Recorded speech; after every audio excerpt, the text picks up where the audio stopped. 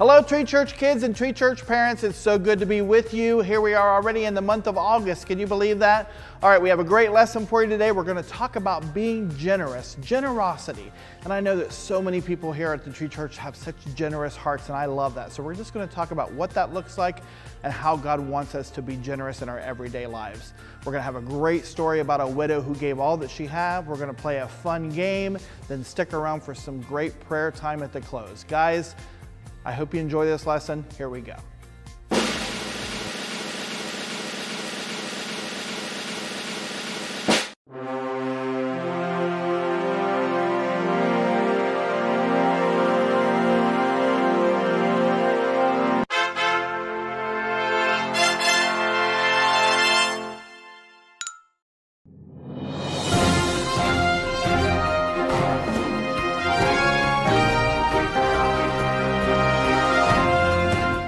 Good evening, I'm Stan Gathered live from 4th and Main Street, where just down the street the church has taken up their offering.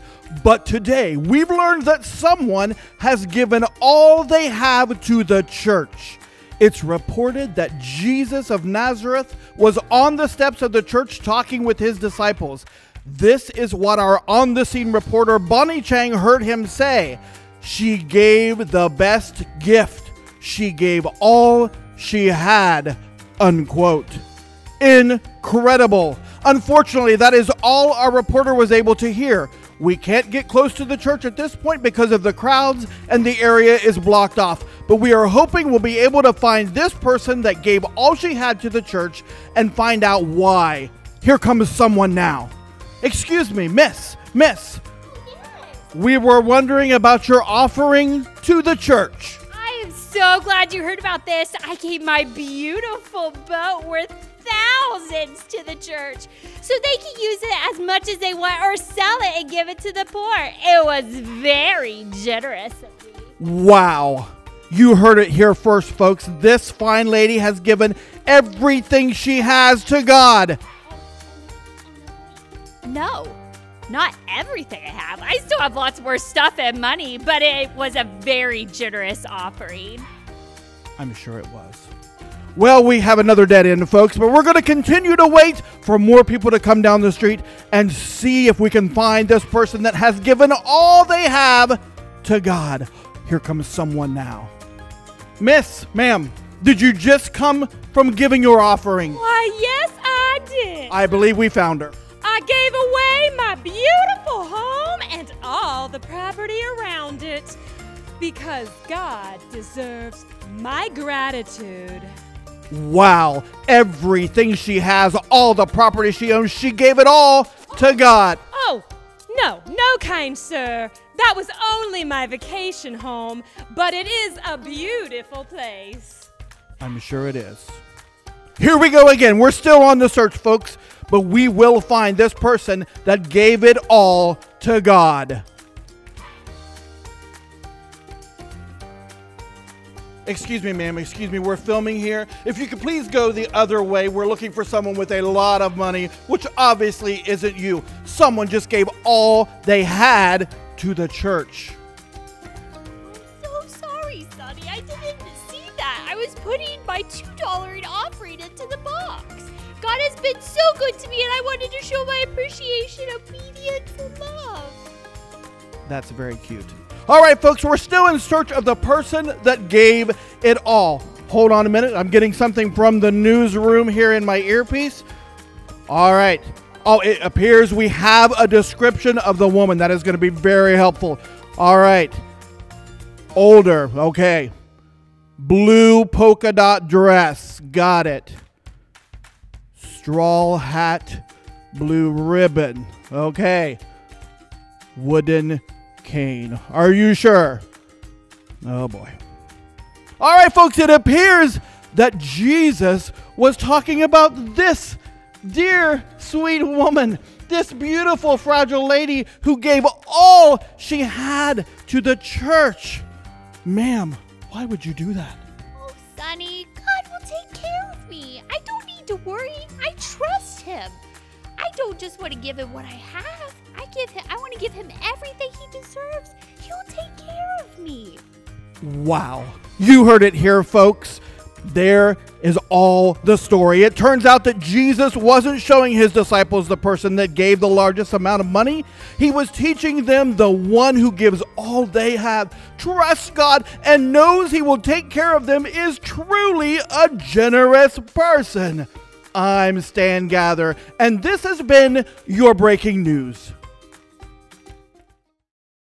All right, hello, Tree Church kids. We are coming to you for the new memory verse for this month, a little bit differently. We're doing it Zoom style. We thought it might be a little fun and different to do it this way. So what we're going to do is we're going to teach you the new verse, but the new verse is Ephesians 4:3. That sounds familiar, right? Because we just did Ephesians 4:2. So this is the very next part of that verse, which is so important that it all makes sense when you say it all together. So once you learn the new one, then you can go back and do Ephesians 4:2 and hear how it all flows together. So what we're going to do is we're going to review Ephesians 4:2, and how we're going to do this is Miss Tiff is going to do the review, and then Miss Amelia is going to do the motions along with her, and you guys do the motions with them. So here we're going to do Ephesians 4:2. Miss Tiff and Miss Amelia, are you guys ready? All right, here we go. Don't be proud at all. Be completely gentle. Be patient. Put up with one another in love. Ephesians 4:2. Good. So if you're just learning this, at Ephesians 4:2, the reference, we were pretending like we're fishing. So we're fishing, we're casting for Ephesians, and then we're reeling it in for 4. That's the chapter. And then the verse for that one was 2. You're showing the big fish you caught. So that's important because for this one, we're going to do Ephesians, reel it in, 4, and now we're going to do 3. So we're going to pull up 2 fish. We caught 2. So we're saying Ephesians 4:3. So this is 3. And then when you say them together, you can say Ephesians 4:2 and 3. All right. All right. So let's learn Ephesians 4:3. So we're going to start like we're pinching salt. So if you're taking a pinch of salt out of a bowl, so that's the word the. So the Holy Spirit. The Holy Spirit. All right, ladies, do the Holy Spirit, Miss Tiff. The Holy Spirit. Miss Amelia. The Holy Spirit. All right, kids, so when I call their names and tell them to do something, I want you to do it with them. That way you're going to do it with me. Then you'll do it with Miss Tiff. Miss Tiff, go. The Holy Spirit. And then you'll do it with Miss Amelia. Miss Amelia, go. The Holy Spirit. Good. So there you've done it 3 times. That's going to help you learn it. So do it with each one of us. All right. So we're going to do that again. The Holy Spirit. Then it's going to go into a fist up by your shoulder. Makes, point, you one. So this verse is saying you. It's talking to everybody. So the Holy Spirit makes everybody that knows Jesus one. That's what it means. The Holy Spirit makes you one. All right, ladies, just do the makes you one part. Kids, do it with me one more time, and then Miss Tiff. Makes you one. All right, Miss Tiff, here you go. Makes you one. Good. Miss Amelia, here you go. Makes you one. Good. Now I hope you're doing it with each one of us because that's going to make you do it over and over, and this is how we learn them, right? All right, so we just learned the Holy Spirit makes you one. Let's do that all together. The Holy Spirit makes you one. All right, do it with Miss Tiff. Ready, go. The Holy Spirit makes you one. Good. Miss Amelia, here we go. The Holy Spirit makes you one. Good. All right. So the next part is in every way. So that's all one sentence. The Holy Spirit makes you one in every way. So in every way we're connected as Christians. The Holy Spirit makes you one in every way. See how it flows all together? All right. The Holy Spirit, I'm going to figure out where to put my hand on the Zoom picture here. The Holy Spirit makes you one in every way. All right, you ready, Miss Tiff? All right, here we go. The Holy Spirit makes you one in every way. Good. All right, Miss Amelia, you ready? Here we go. Yep. The Holy Spirit makes you one in every way. Good. I hope you're doing it with each of us. That'll do. Now let's all say it, and you guys do the motions with me, ladies, all together. Here we go.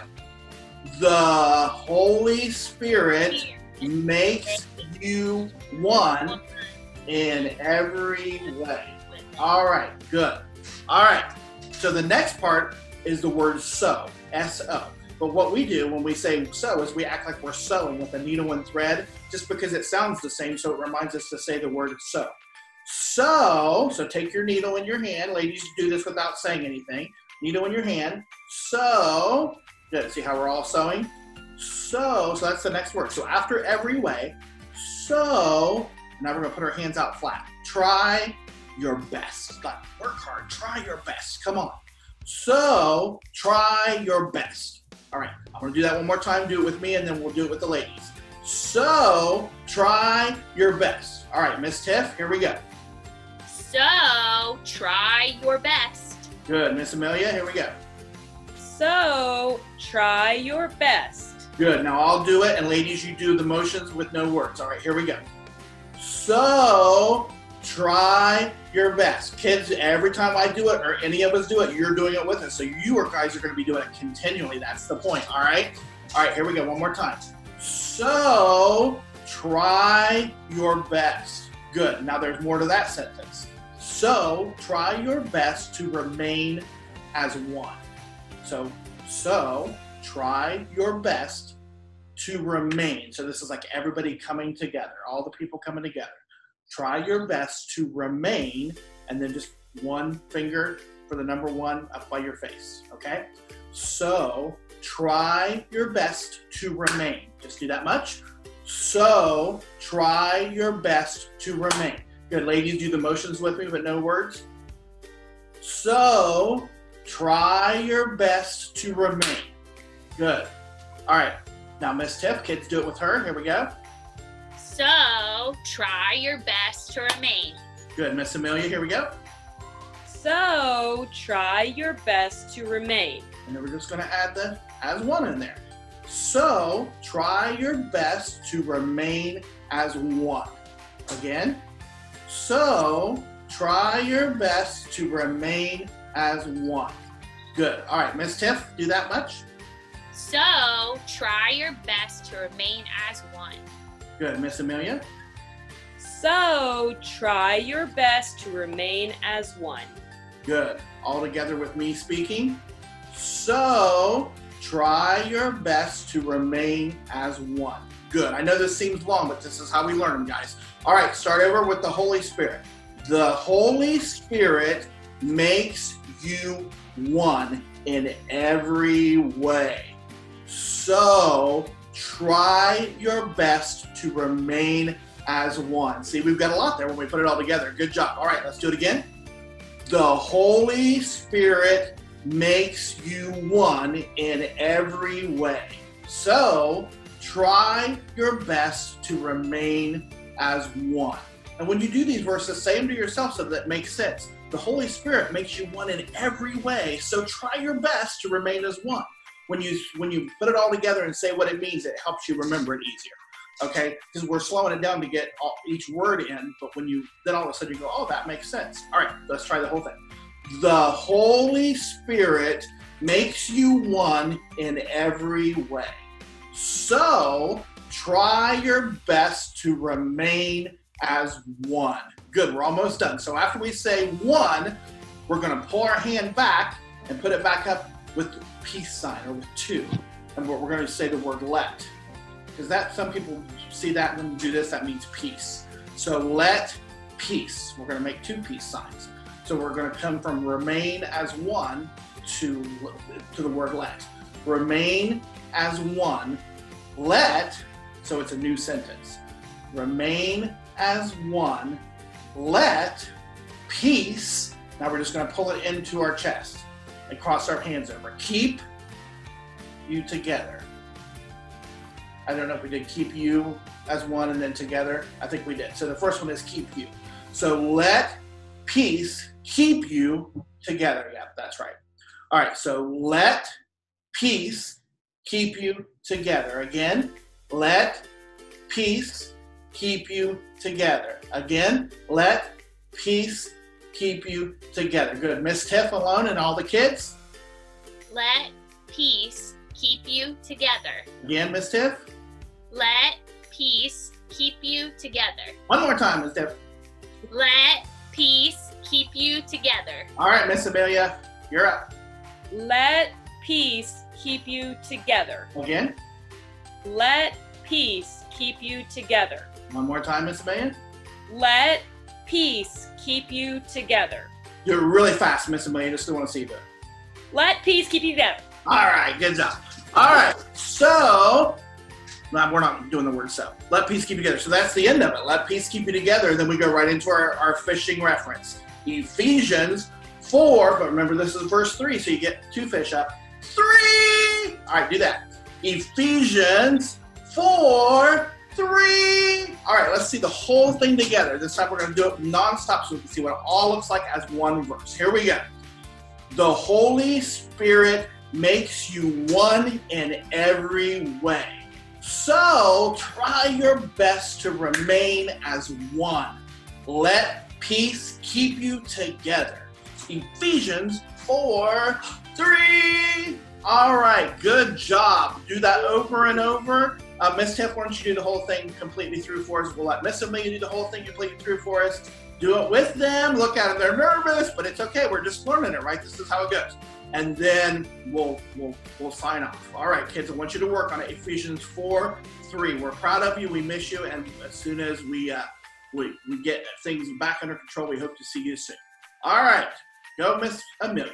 Miss Tiff, I'm sorry. The Holy Spirit makes you one in every way. So, Try your best. Oh, sorry. So, try your best to remain as one. Let. What was it? Let Peace keep us together. keep you together. Keep you together. Oh man. Let peace keep you together. Ephesians 4, 3. Yeah, it's hard when we do it after we've just learned them, guys. So we do the same thing. This is how we learn them over and over. All right, Miss Amelia, you ready? Yeah. All right, do it. The Holy Spirit makes you one in every way. So, Your best. try your best to remain as one. Let peace keep you together. Ephesians 4, 3. Good job. All right, let's all do it together with me talking. Here we go. The Holy Spirit makes you one in every way. So try your best to remain as one. Let peace keep you together. Ephesians 4, 3. Kids, think about what this verse means. Get along with others. This is telling us to get along with each other. We're all in this together with Jesus at the front of us, leading us. And so when we obey him and we follow him, we're going to be okay no matter how crazy it seems on the outside of that circle. When we all get along and stay the people that are all following the Holy Spirit, we're going to be okay. Scary sometimes, sad sometimes, all those things are real, but we always look right back at Jesus and it reminds us that we're all together in this big circle with him leading us through his Holy Spirit. Guys, I love you. Miss Tiff loves you. Miss Amelia loves you. We miss you guys so much. We can't wait to see you soon. Work on Ephesians 4, 3. We love you guys. Treat each other the way you want to be treated. God bless you guys. We'll see you soon. Yeah. Bye.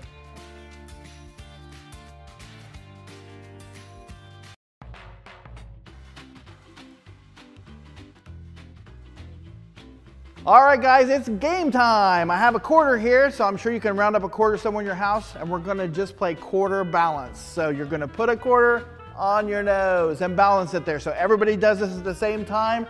As your quarter drops off, you're out and see who can stay in the longest. And if it's kind of a tie, then take those two people and do another round and see who can keep the quarter on their nose the longest. It's gonna be fun, it's gonna be silly, you're gonna laugh. You're gonna have a great time, but remember you have to say it to play it. So say the memory verse, each person before they get ready to balance their quarter, and then play and have fun. Guys, you're gonna love it. On your mark, get set, balance.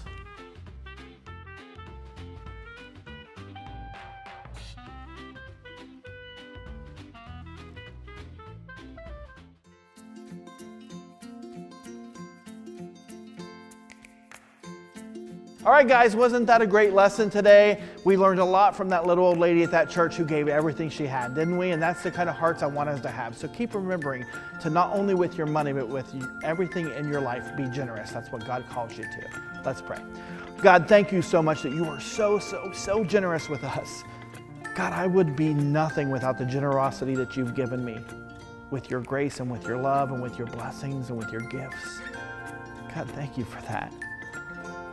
God, I pray that these kids have a heart of generosity to give the things that you've given them and give through the gifts and the talents that you've given them to help bless others' lives. God, be with us as a church to be generous to the people around us, to our community, to those not even in our country. We love you so much, Father, and we ask you just to continue to guide us. We pray all this in your mighty and amazing name. And everybody says, amen. All right, guys, go out there, be generous with the people in your lives, and have a great week. Hugs and blessings.